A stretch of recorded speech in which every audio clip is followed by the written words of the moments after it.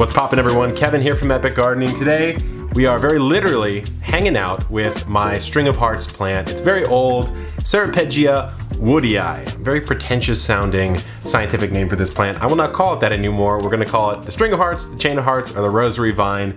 It is a fantastic trailing indoor succulent with both flowers and leaves that look absolutely beautiful. So in today's video, we're going to take my old, still in its nursery pot, string of hearts, and learn exactly how to care for it. Light, water, soil, fertilizer, pruning, propagation, and repotting, including a couple pests and diseases or just growing problems that you might run into. So without further ado, let's go ahead and learn how to grow this bad boy. First thing to talk about, of course, light. Without correct lighting, everything else does not matter at all. So this is an east-facing window. My north-facing window is over there. The combination of the two of those plus its placement maybe 6 to 8 feet away from that means it's in semi-bright indirect light, actually a little bit less than that. And this is a plant that can tolerate a little bit less light than most, although honestly this would probably be a little bit better maybe right over here or potentially right down there. So if you're growing it indoors, you want to give it what's called bright indirect light, which usually means as close to the window as you can possibly get it. And if you're growing it outdoors, it'll tolerate sunny conditions, but if you're maybe transitioning it from indoors to out, you kind of want to harden it off by gradually exposing it to more sun. And if you're growing it outdoors, temperatures have to remain above 60 degrees Fahrenheit or else it's really going to have a hard time. So it can do well outdoors. I personally think it's a beautiful indoor plant, although do what you want. As you might guess with this plant, it does not want to be overwatered at all. That's the quickest way to kill it. In fact, sometimes, as you can see, it's not the one that's been on the top of my mind in my indoor houseplant garden. So sometimes I'll forget to water it for 2-3 weeks and it actually is perfectly fine. It will come back. You just want to make sure not to overwater. What I like to do is I'll give it a little quick drench just to kind of hydrate that soil mix because it can tend to be a little dry if you're not watering it. And then I'll come in with a little bit of a deeper water, a nice good soak, but it's just very infrequent. And what I'll do is I will look at the leaves. I will say, how is the texture of the leaf? Is it sort of crinkly? Is it drying out? If that's the case, I'll know it's definitely in need of a drink. And I try to water it just before it gets to that point so it's nice and healthy all the time. So for soil mix, it's going to want a loose, well-draining mixture. This is some that I've just mixed up that I'm actually going to be repotting with later in this video, so stay tuned. But you can see, or maybe you can't, but it's a cactus and succulent mix. So there's larger chunks of perlite in it, like this. There's a fine amount of sand in here as well. I threw a little worm castings in there just to mix it up, just to kind of provide a little boost because I'm gonna be repotting that. It hasn't been fertilized in quite a while, but that's what you're gonna want. You could even use a modified orchid mix. It just doesn't want as much bark as the typical orchid might. So I would say just go ahead and get a cactus and succulent mix. You're gonna be in a pretty good spot. When it comes to repotting, it prefers to be a little bit crowded, but it's been in its nursery pot for a while, so I'm gonna size it up just about a ½ an inch, maybe 3/4 of an inch in this terracotta pot, which will lose moisture out of the sides. So that's helpful to prevent a little bit of overwatering as compared to this plastic pot. So what I'm gonna do is I'm just gonna take, remember, always have a saucer if you're gonna use a pot with a drainage hole.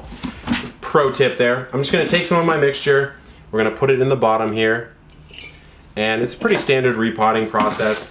This is just such a good plant for set it and forget it and have a beautiful plant. That's kind of the recipe that I've come to call the string of hearts because it really does not need a lot of care at all. But that being said, we're going to go ahead and pop this out very gently. I don't want to damage it more than we may already have. So you can see, it's not really root bound at all. So I could have just left it in that pot. It would have been perfectly fine. But I am going to just lightly break up the roots here. Now, one thing that a lot of people are very scared about is damaging their root system. Now, that can happen. You can definitely decimate your root system if you're not careful, but I'm just going to gently massage it and kind of break the root system up slightly. And part of the reason for that is because I'm putting it into a mixture that's a little bit different. It's not the same soil mix as the nurseries, right? It simply can't be. That would be not very possible. So this is a cactus mix. This mix that I'm messing with here in the pot feels a little bit more fine-grained, feels like it would hold on to just a little bit more water. So I'm just gonna mix it up and make sure I don't create this like moisture pocket in the new pot. and just give it a bit of a little breakup. So we're gonna do that. We're gonna place it in just so it's just below the soil surface or the pot surface here. I just completely tangled up my vines, and those of you who are already String of Hearts owners know that that's quite an annoying thing to untangle. I'm just gonna come through and do a little cleanup here. I want to make sure that I got a nice beautiful looking plant, and some of these stems that have dried out and these leaves that have dried out aren't that pretty, so let's go ahead and take those out. But again, this is a simple plant to propagate too, so if you do tend to maybe neglect your plants a little bit, like I can sometimes do, or you know, you shift your interests and you, oh crap, my String of Hearts is suffering a little bit, you can easily propagate, which we will go into in just a bit. So just a little quick cleanup, and what I'm gonna do now is backfill around the rest of the root ball here. We can be messy because I've got my little handy thing right here.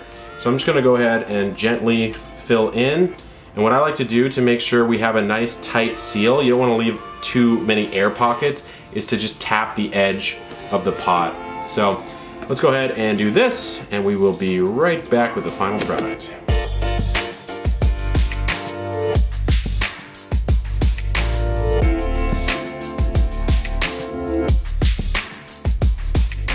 So we've done our repotting, we just need to hydrate our soil mix.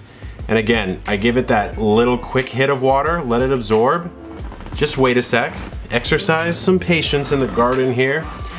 And then we come through and give it a nice deep drink. And it's fine to give it a nice soak here because I haven't watered it in a little bit.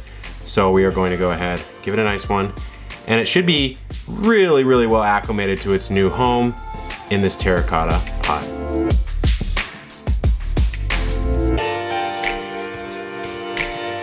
As you can see, I've relocated mine to an area with a little bit more light, closer to the window, and at least while I'm starting seeds, quite a bit of ambient light around here from these LEDs.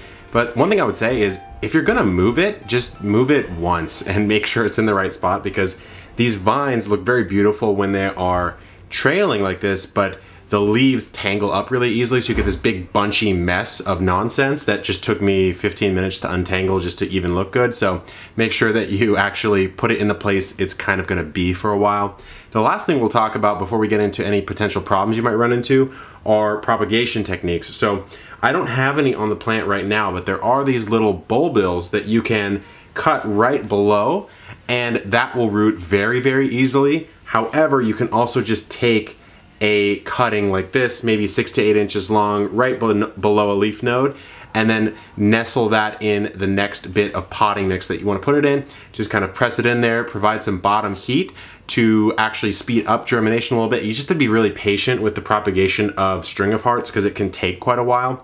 But you know, if it ever gets too long, like it does right here, my knee was actually sitting on it right there, but this one is maybe 7 or 8 feet long, this particular vine right here. You can see there's even a little split going on right there.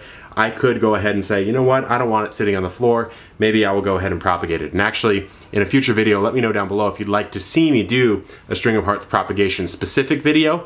But that's pretty much it. As far as pests and diseases, you'll get aphids, you'll get mealybugs. I have videos and techniques, and I'm sure you guys know how to deal with those. As far as diseases, root rot is probably the only one you're gonna get, which stems from overwatering, and actually that ties into most of the problems you'll run into. Is as long as you're not overwatering, you won't get crinkly leaves, and as long as you're not overwatering, you won't get root rot, you won't get dying leaves. You'll get dry looking leaves, that just means you haven't watered enough, so don't completely forget about it. But besides that, if you want the color or the appearance of the leaves to change a little bit, more light will cause them to darken up and cause the patterning to become more distinct, and less light will cause them to kind of pale out a little bit, although the plant will still be just fine. So that is it for String of Hearts care. I hope you guys enjoyed the video. It's one of my favorite beginner trailing vine plants to grow. Very, very simple, very fun, and very prolific. This thing just sits there, grows forever and ever and ever. So enjoy, good luck in the garden, and keep on growing.